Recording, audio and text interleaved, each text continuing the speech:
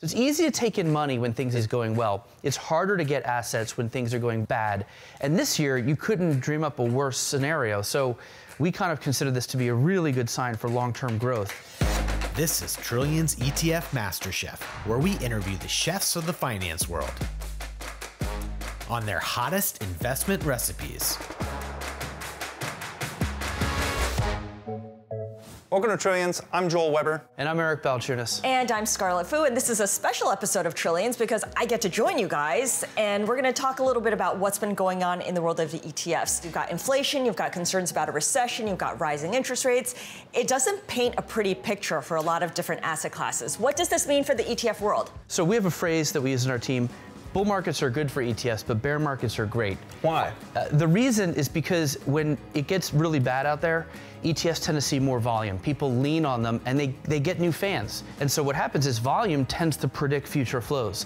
And in the first half, ETFs traded $30 trillion worth of shares, which shatters their semi-annual record. It shows people trust them, use them, go in and out of them, and that's what you want to see. But you take a step back and sentiment has really soured, confidence is breaking down, and you see big tech is no longer the winner. It's been the winner for so long that you kind of have to scratch your head and wonder what's taken its place. Almost nothing. No, we looked, basically only about 9% of the 2,900 ETFs were positive in the first half. That is really low. That tells you everything's down. Stocks had their worst semi-annual period in, I think, 50 years. Bonds, worst ever. ETFs still managed to take in $291 billion, which I think it was their greatest feat, given that the market was down 20%. And who are some of the standouts that are taking in money in terms of sectors? Yeah, I mean, the big one is energy, natural resources ETFs, which is now the biggest thematic category, bouncing off innovation. That was the big thing from the last 10 years. And then you have treasuries. Another category that's interesting is high dividend ETFs. What's happening there? Every now and then a category gets into like the sweet spot where the stars align. This one is in the sweet spot because people want income, but they're a little afraid to go in the bond market because that's right where the Fed is raising rates.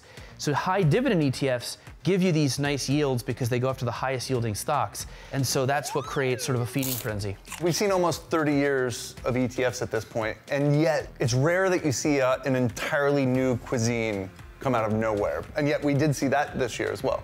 We did. So a whole new category was born with single stock ETFs. Basically an ETF that gives you inverse or leverage exposure to a stock. For example, the one that has come out and gotten the most traction is inverse Tesla.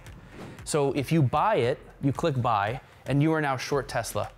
It's another way of shorting the stock. Yeah, it's hard to short a stock. You might need a margin account. A lot of retail investors don't want to deal with that. So I get it. It makes something that was a little bit of a pain easier.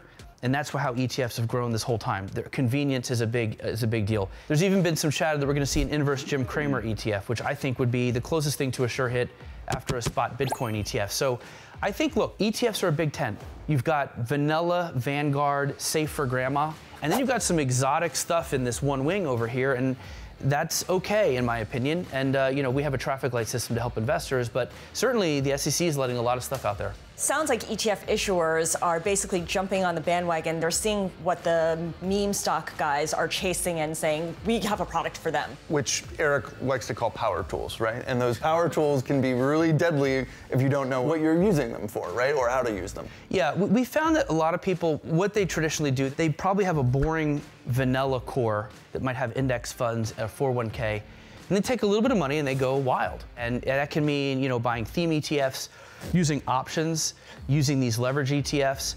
And some could argue that's actually a behavioral hack because if it occupies your idle hands and distracts you enough that you don't touch the boring part, which needs to grow to really capture the beauty of compounding, then it's doing a service. Of course, this is all fascinating. You can listen more on our podcast, Trillions.